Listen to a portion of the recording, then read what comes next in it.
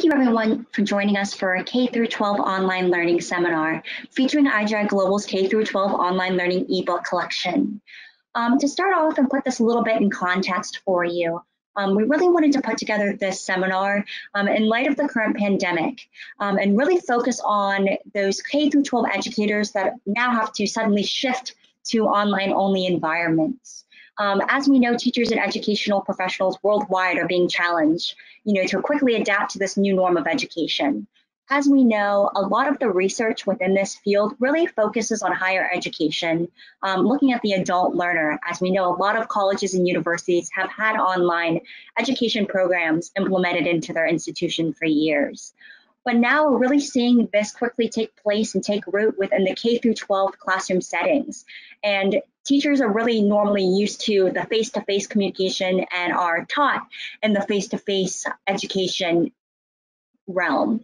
So really now more than ever, there's an apparent need to provide professional materials and resources to these individuals to ensure that they're not only successful in this new environment, but are also able to foster their student success.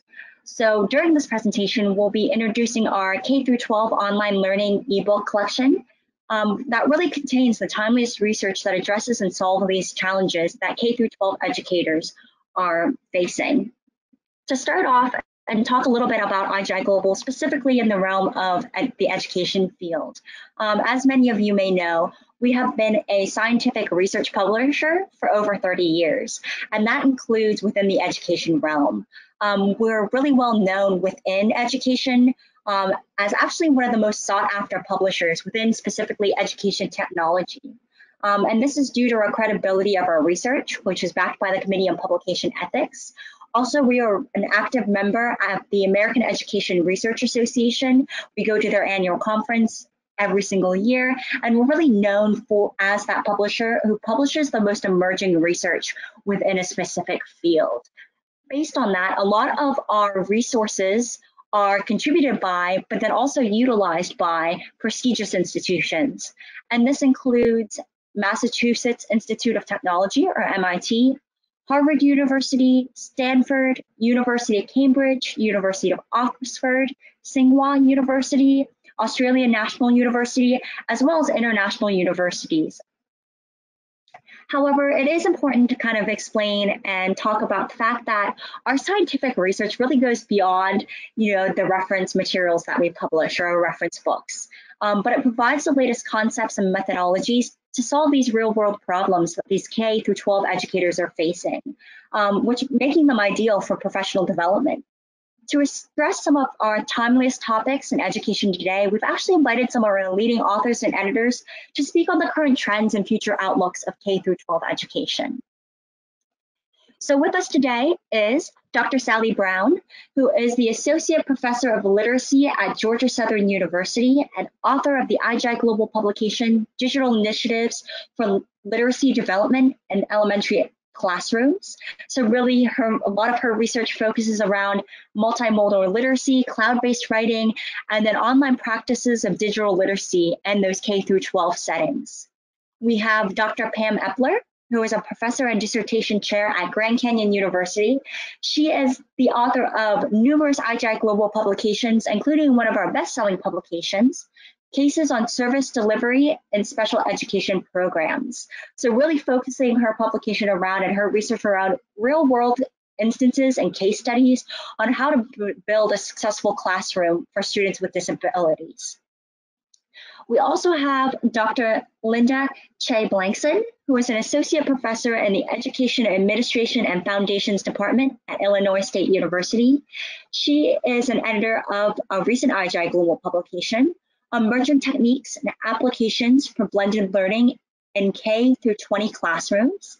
And a lot of her research really covers, and her title covers, different things like gamification and technologies for blended learning. And lastly, we do have Dr. Cynthia Sistick Chandler, who is a professor and academic program director for advanced teacher practices at National University. Once again, she's published numerous IGI Global publications and is the editor of Exploring Online Learning Through Synchronous and Asynchronous Instruction Methods, which focuses on detailed research in designing and implementing online courses. She was actually just named 2020 Higher Education Technology Leader of the Year by EdTech Digest for her work in creating an adaptive learning environments. So they will provide insights today on how schools, teachers, parents, and students can really adapt to this new norm of education that the COVID-19 pandemic has brought. So to start off, I'd like to thank our speakers for joining us today, and we've lined up a few questions around our central theme. Okay, so to start off, Dr. Che Blankson, during the COVID-19 pandemic, so many K-12 educators have had to adapt to online learning with little to no experience. What have your observations been during the shift, and what do you think the top 3 challenges these educators are facing?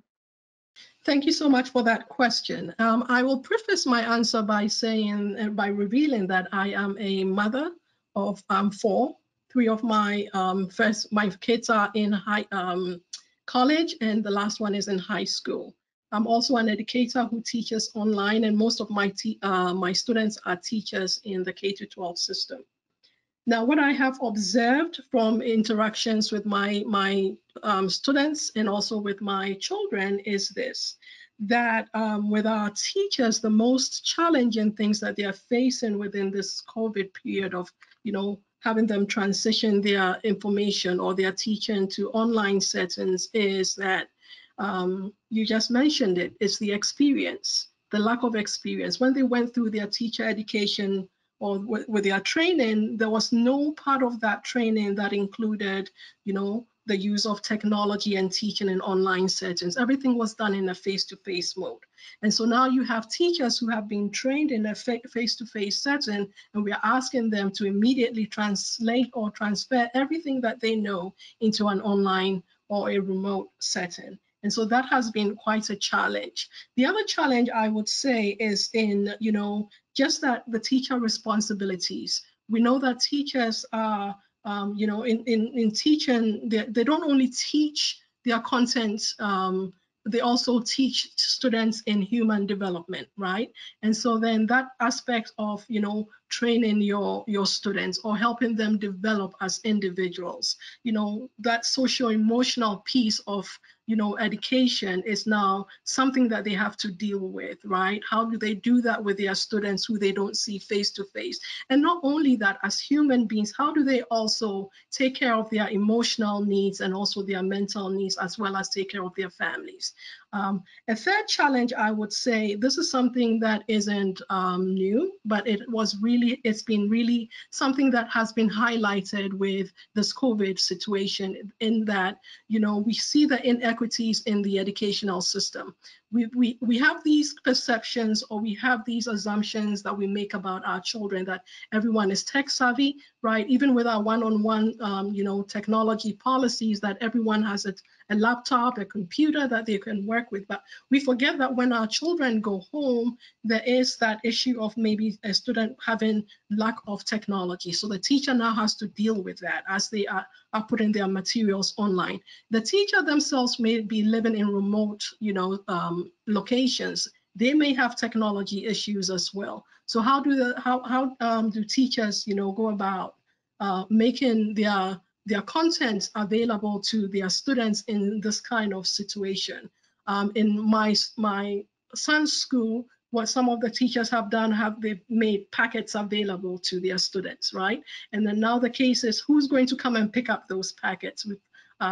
Those are some of the things that teachers have had to deal with, and those are the problems that I have observed, or the challenges that I have observed within this COVID period. Dr. Sally Brown, in your opinion, what are some of the top challenges associated with engaging young learners, specifically in early childhood and pre-K, in online settings? Also, based on your experience in online teaching, what are some recommendations you can offer to your colleagues? Well, I think one of the first challenges is teaching reading online. While there's certainly lots of opportunities for students to listen to books being read online by various professionals, sports figures, and that type of thing, it is more of a challenge to get students to read independently, which is especially important in early childhood. So we want to think about that as a challenge, and then to couple that with the joy and engagement of reading. In the classroom, relationships with students can guide this, but outside of the classroom, we have to think about how do we bring that joy to reading? How do we motivate students to read independently at home? And I think one of the things that we can do is remove assessments. We don't need to assess everything, and to focus more on the content, enjoying the story. What did you take away from the story, instead of giving a multiple choice quiz? And one of the recommendations I have is to use Epic Books, which is free for all public school educators. And they offer a nice variety of high quality literature that meets a lot of diversity standards in terms of types of characters, content, materials for low level learners, for gifted students, for English learners. And I think that that can be one place that we look at. And then also in the classroom, students' literacy activities in early childhood are also tied a lot to drawing.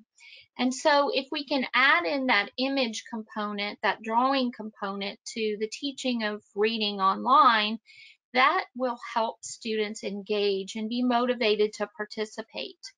And one example of an author doing that is Mo Williams, who writes a lot of stories about a character named Pigeon. And he's doing some lunchtime doodles on YouTube. And to couple this with the reading of his books can be a very enjoyable experience for children, where they not only are doing some reading but some drawing, and that drawing may not be shared with the teacher, but it doesn't mean that it's not an integral part of the literacy experience with the book. Then looking at it from an overall holistic viewpoint, Dr. Epler, what recommendations do you have for educators switching to online learning from traditional classroom settings? Thank you for asking that question. I have several recommendations. First, I think teachers should attend any and all trainings that perhaps their school or perhaps the local colleges or universities are providing. I know in my university, we were offering all sorts of training sessions for our own staff, but they also could be given to teachers in the area if that was needed. My other recommendation, another recommendation, would be to get yourself a mentor or a buddy who is more knowledgeable perhaps, or more experienced using online tools. I do that with even my client. I've been teaching online for, oh goodness, many, many years, but I also learn new things. Our students also can help us with providing us with maybe some software that we're not familiar with. They may be able to assist you. I also would suggest that you, here in the state of Ohio, we actually, our Department of Education is actually offering trainings and on various types of software for teachers to use in various content areas. It's free, and you can talk to other people that have used the software, and also in some situations they actually let you play with, if you will, the software, experience it before you use it in your classroom. So you can find yourself someone who has maybe a little more knowledge than you do on working with online, collaborate with your colleagues and find some training. I think that will be a good way to transition from the face-to-face to online experience. Now, the next question is a lot more focused on, as we're facing this turbulent time in and outside of the professional realm, in and outside the educational realm, a lot of teachers, educators are facing limited time and also limited resources. So Dr. Sistik Chandler, in your expert opinion, how can K-12 educators effectively train and prepare themselves to better conduct their new role as an online educator or teacher and really become more effective during these challenging times?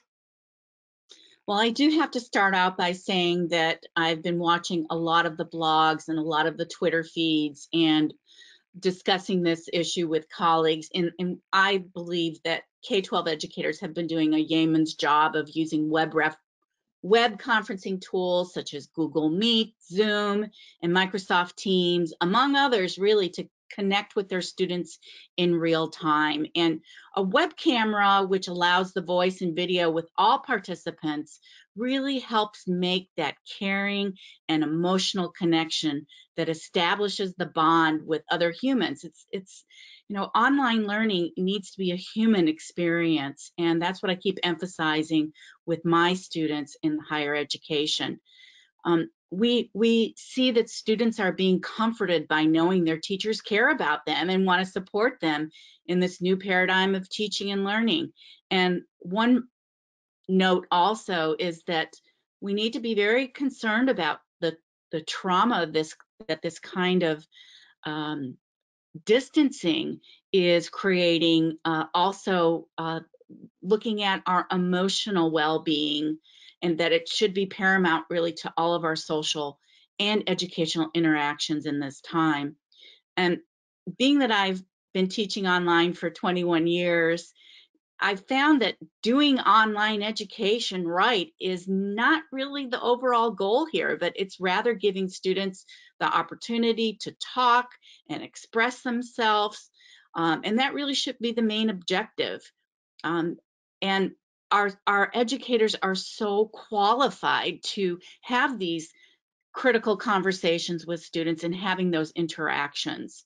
So if educators do have web conferencing capabilities, this really opens the door to so many options for instruction, like group work, using breakout rooms, guiding our students step by step through problem solving and exercises, and also really acting as a coach rather than the sage on the stage that's imparting all this great information out to students, and guiding them through these situations, I think, is really going to help, and a real-time connection is the best way. Most of all, I want to emphasize that screen time should really be balanced with creative, authentic, hands-on projects that intersect and support educational standards. And I see a lot of teachers who are reading aloud stories to lower primary students. Other elementary teachers are doing writer's workshop and guided writing. Many are encouraging their students to keep a journal, since this is really an unprecedented time in our history that we'll look back to examine. And educators are rushing to the web to post assignments and resources for their students to explore. However, I'm hearing that many districts really are having students complete packets of work, and it's really, that's busy work. And while this is not deep learning, we are seeing parents rising up to be able to help their children in a homeschool environment. And they've really stepped up in this time. Some educators are embracing whatever technology they have at their disposal, whether it's an all-call message phone system like Remind or other communication systems, picking up the telephone and talking to their students on a conference call environment.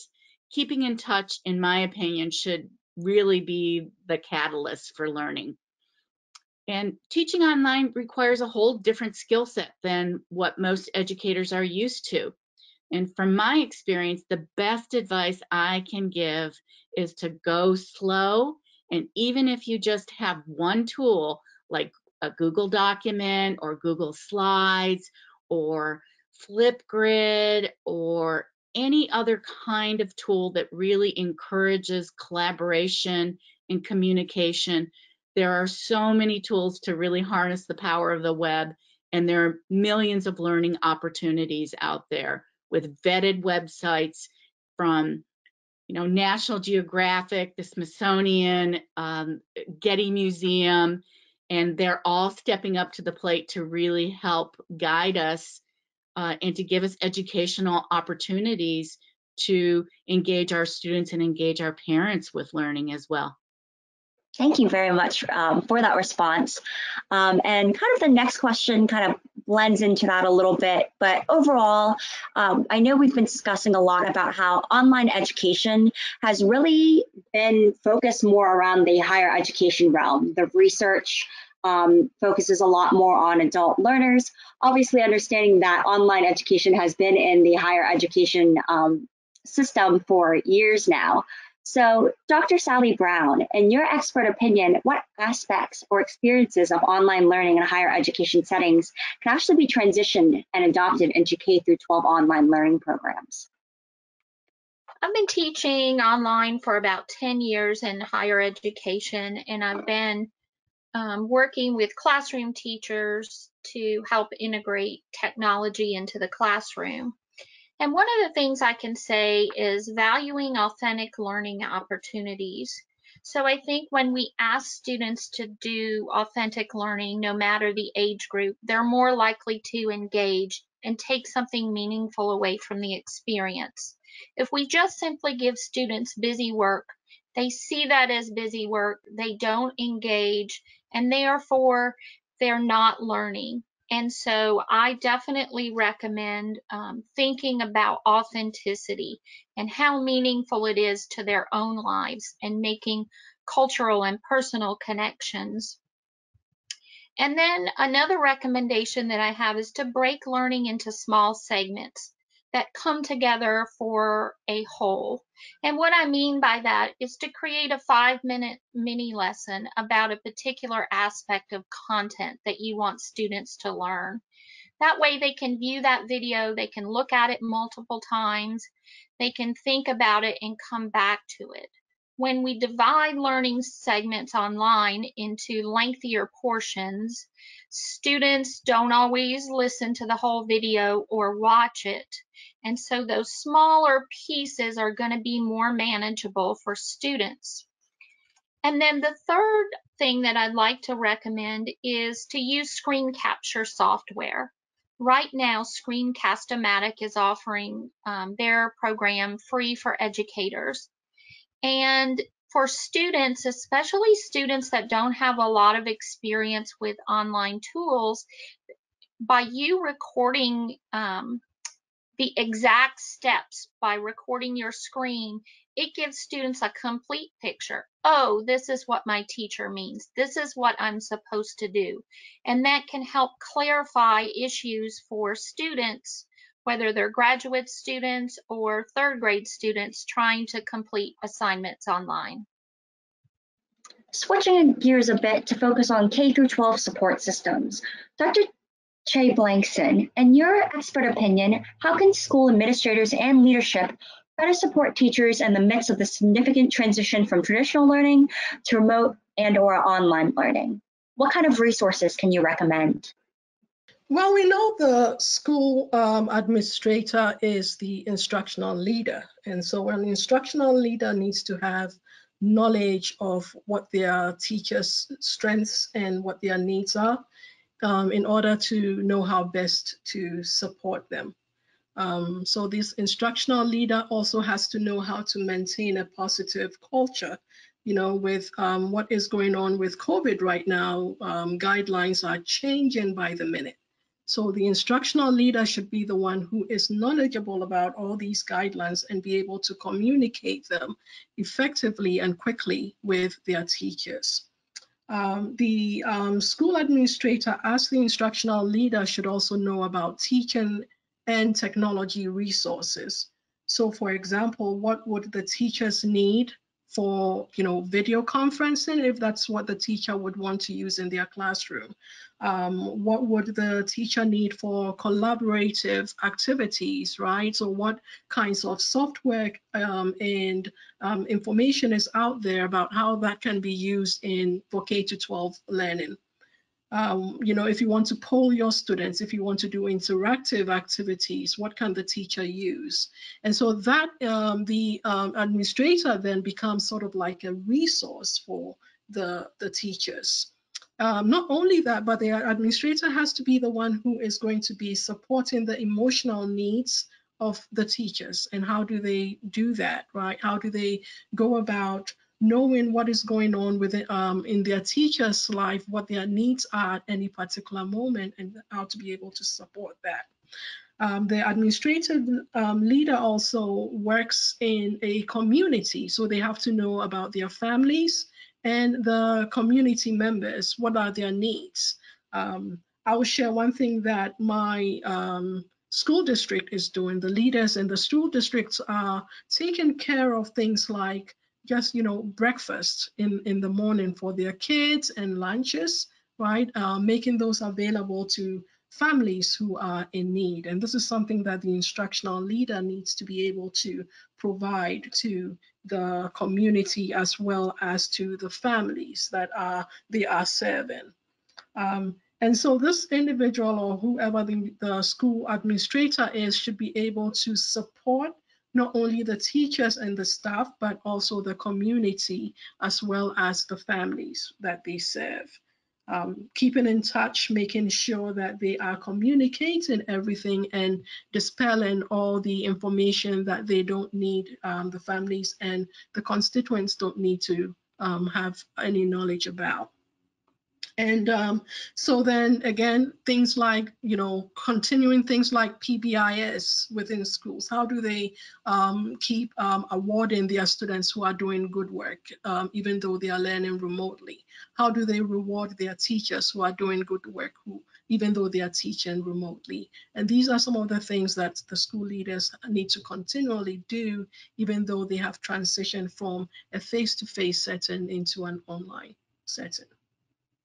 Right, and then in the similar breadth of the support systems, Dr. Sistick Chandler, in your expert opinion, what role do professional groups, advocacy groups, and funding agencies, and even the government play in helping schools, administrators, and teachers at the K-12 level transition from traditional to online teaching settings?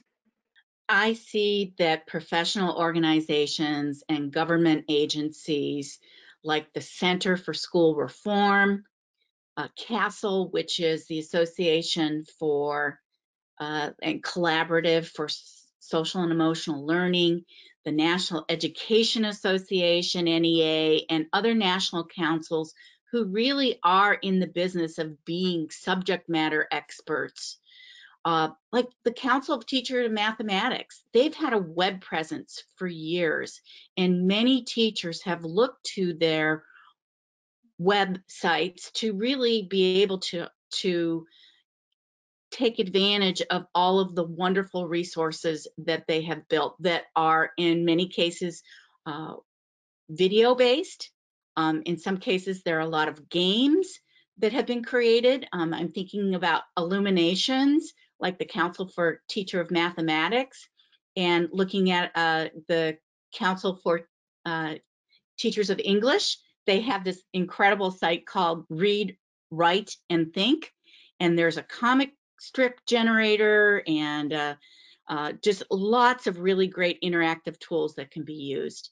And most of all, what I'm observing that's being created to assist educators are really numerous web resources and websites that point to quality subject matter content.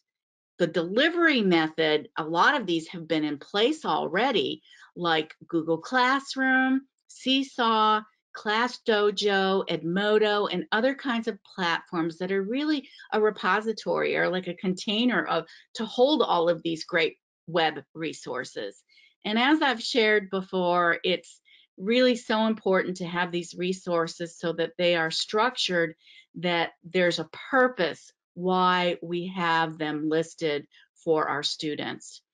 A lot of companies have really stepped up to offer free resources for the next 60 or 90 days. Zoom is one of the resources, and they typically may charge subscriptions to their websites, particularly those who have been deliverers of content that is aligned to national and state standards. The EdTech Digest has a repository of these tools, and you can access them. And I also see lots of really great web information coming out from state departments of education and school districts who have stepped up, come on deck, and they've created a web repository. They've had videos that they've archived there of direct teaching and best practices, and just, they've really opened up their doors and made sure that the delivery of this content is there. But the virtual school has been around for a long time. As a matter of fact, there are 24 states who have virtual schools in action that are free public education websites. So take a look at what Florida Virtual School has done, what Wisconsin has done, Utah, Michigan, Virginia, and Pennsylvania have done. And this whole area of online learning and blended learning has been studied for almost 20 years, formerly by INACOL, now the Aurora Institute, how there are public schools and schools across the world that have been using online learning, not only for supplemental use, but also exclusively for the delivery of content. So, in a nutshell, I think that there are so many resources. It's which ones are the best. I would highly recommend that people look at their local school districts and look at county offices of education, boards of education, and also state resources that have been developed that have excellent curriculum, excellent content, and in many cases they are aligned to state and national standards, and also aligned to a lot of great video resources that are free. Thank you. And I know another big topic that we've been seeing all over forums, also in discussions with a lot of our editors and educators. Obviously teachers are being challenged with suddenly shifting to this new online only environment and providing their resources solely online. But one big topic that keeps coming up again and again is accessibility and inclusivity. And the fact that, with this sudden shift and with educators really focusing on making sure that everything's solely online, making sure that their resources are truly accessible to their students. So Dr. Epler, I know the majority of your research focuses on these topics. So I wanted to get your opinion for students who have special needs, ESL or gifted. What recommendations do you have for adequately building an online curriculum that is supportive of all their educational needs? Thank you. My background is in specifically special education, so I will focus on that.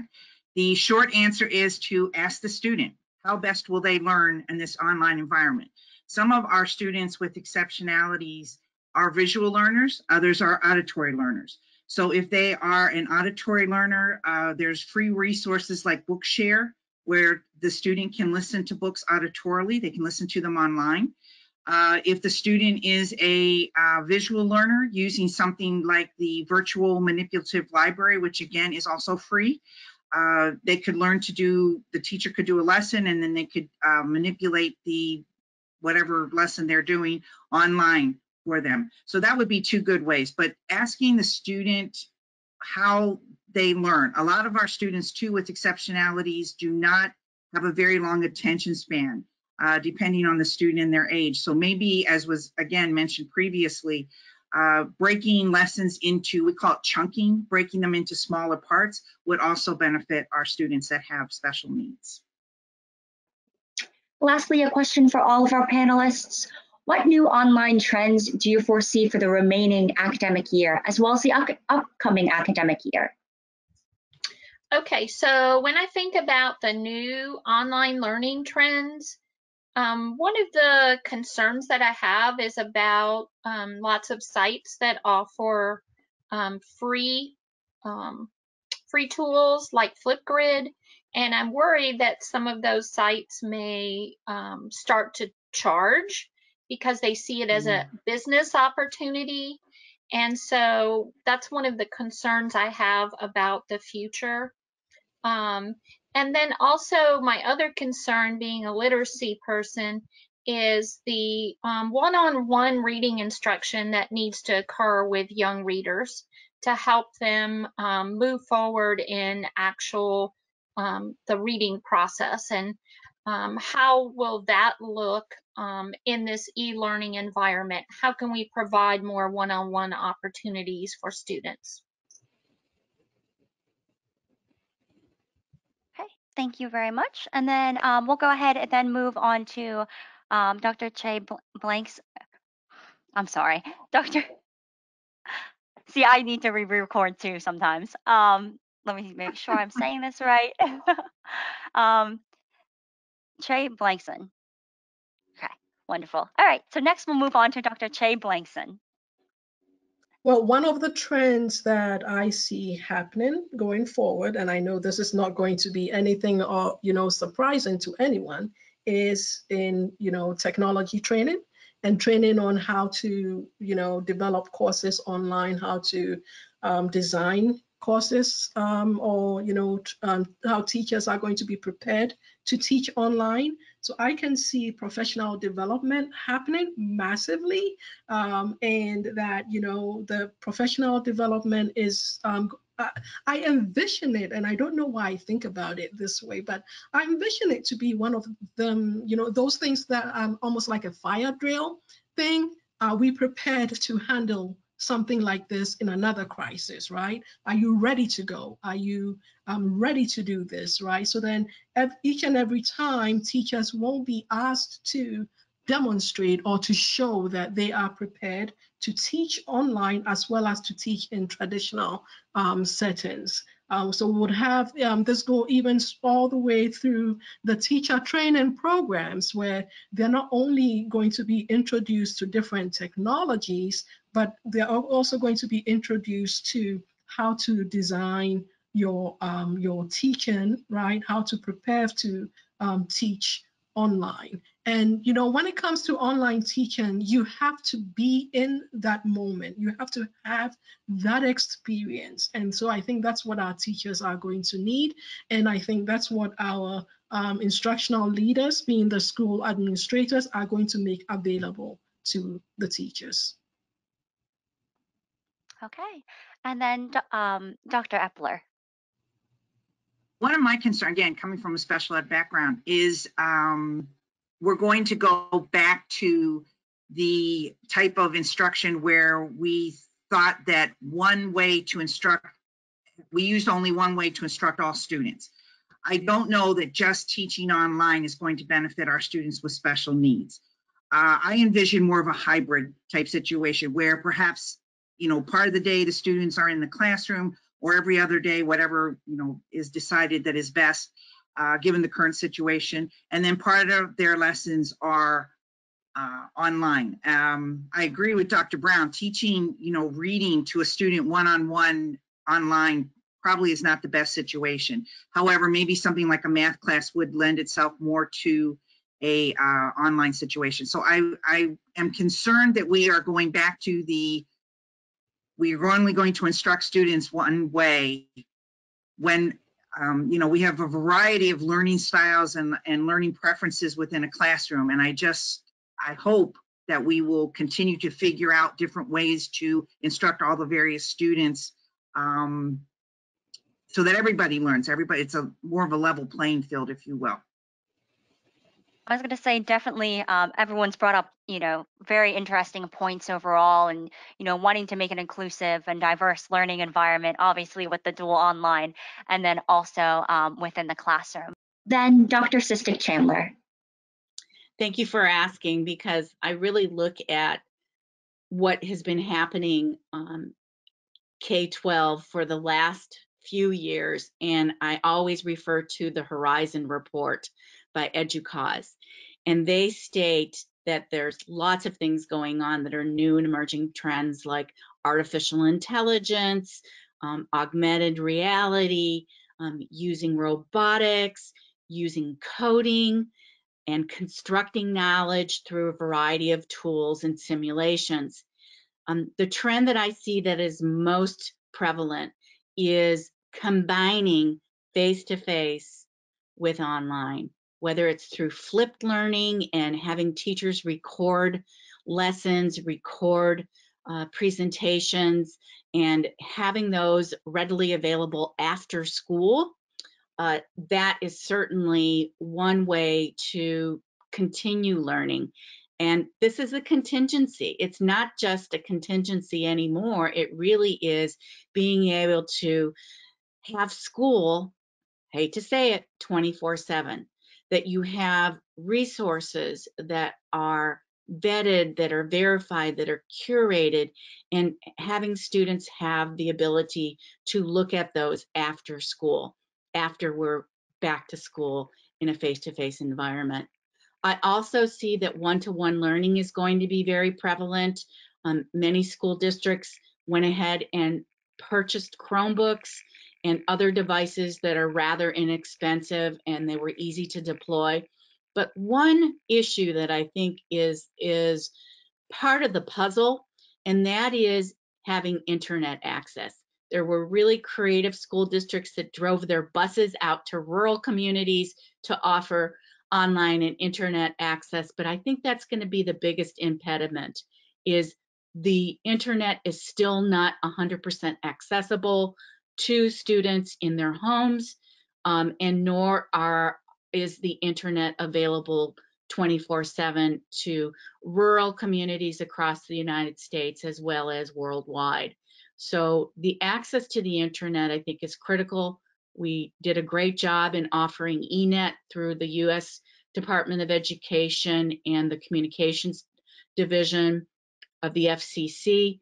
E-rate allowed districts to use special funds to purchase internet access for schools, but that money is no longer available. So that's what I see as the impediment, but definitely having internet available, web resources 24/7 for all students in a face-to-face and an online environment. Okay, I wanted to just close out the question and answer portion of this seminar, and just first and foremost thank all of our panelists for their time to get today to discuss these really pertinent topics. Obviously, this just scratches the surface of a lot of what educators are facing, specifically in K through 12 online learning environments. And we completely understand that this is a continually evolving field of research. And there's an apparent need in seeking to provide resources to K through 12 educational professionals. And based on this, IGI Global is actually offering our K through 12 online learning ebook collection. To tell you a little bit about this collection, it's an ebook collection that contains over 280 titles. They've actually been hand selected by our expert editorial team on topics including but not limited to blended and mobile learning, educational administration, curriculum development, instructional design, administration and leadership, teacher education, and special education, really focusing in on those K through 12 online learning environments. To ensure that institutions are able to access these resources, we're actually offering a limited time, highly competitive introductory price of $975. So 50% off the original retail price, which makes it as low as $4 per publication. Like I said, this is a really exclusive price that is highly competitive in the field. And this is ultimately because we want the resources to be made available to those who can ultimately benefit from it. To tell you a little bit more too, these resources within this collection have actually been contributed by leading international professors, deans, and educators, specifically within K through 12 online learning environments or with research in that field. That also includes our editors and authors that we had speak today on our seminar. And I'm just going to give them a little bit of time just to talk down through the publications, explain exactly why their titles are so pertinent and important, especially in the time that we live in with online-only environments and this overall shift to online learning. This book is on the various level service delivery models within special education programs. Ideally, we would like every student to be in an inclusion classroom. And that can take on many, many forms. It could be where the general education teacher and the special education teacher or intervention specialist are working side by side. They're doing some form of a co-teaching model. Or it could be where the general education teacher is instructing everyone, including students that have an exceptionality. We are trying very, very hard to get away from the model where the students are excluded, and have them in the classroom as much as possible. We are also pushing it currently in my state where I am working. We are working towards having a dual program where our intervention specialists not only are experts in children that have exceptionalities, but they also are going to be trained in a content area, because one of the things that we find is that when our intervention specialists go into an inclusion classroom, a lot of times they know how to do the strategies to help our students with exceptionality, but they don't know the content. So these programs will help with that and enhance the inclusion experience for all the students, not necessarily, I should say, the students who have an identified special need, but for students who may be at risk and just need that extra assistance. Okay, my work has been in elementary classrooms, looking at how technology interfaces with literacy learning, especially with diverse students, including English learners. And so this publication is really perfect for COVID-19 in that it demonstrates 5 years worth of research in the areas of graphic stories, and digital writing in the cloud, poetry in motion, and digital play, all as they unfold in early childhood classrooms. And so it provides some real practical applications, specific tools that can be used by teachers in classrooms, and what kind of results they can expect, how the students featured in the book were able to become better readers and writers, how they were able to develop identities that establish their confidence, and how through the use of digital play that they were able to learn and use new tools that maybe people thought that early childhood students wouldn't be able to navigate. And it shows the strengths of the students. And if we just listen and pay attention, they will help lead us in the right direction. Well, this is one of the books. I'll start by saying that my research has to do with the use of technology in teaching and learning in K through 20 systems, and also in online education. I have also written a few publications on blended learning, as that is the trend I believe that we will be going into pretty soon. And so this book was written, and it contains information from several authors who have the skill or who have the experience with blended learning.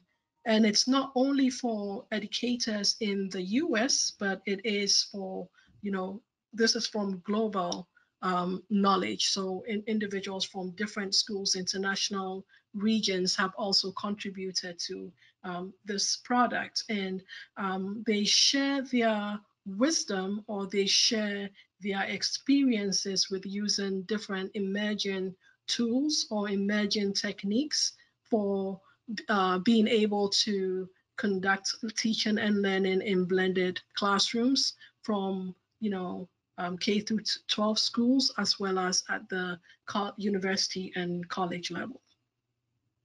Thank you so much for the opportunity. The book was just released, and it is a compilation of work from very seasoned, experienced online educators who, through their experiences, have been able to examine how synchronous, which is real-time communication, real-time delivery of information, has really been a method that, because of the ability to have web conferencing software, is really been a great way to connect with students. So we wanted a way to, through the lens of both of those mediums or both of those methodologies, both synchronously and asynchronously, look at the best of both worlds and to see how our resources and our practices really support those two modes.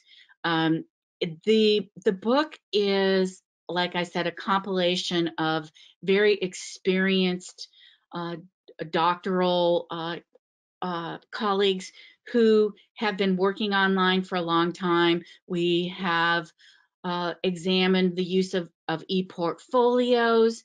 We have looked at a system called precision learning, which is the new version of computer-based training, where we're using online methods to develop pathways and just-in-time learning that's customized and personalized because of artificial intelligence built in the system, delivering education that's personalized to that individual student through the Precision Learning Institute at National University.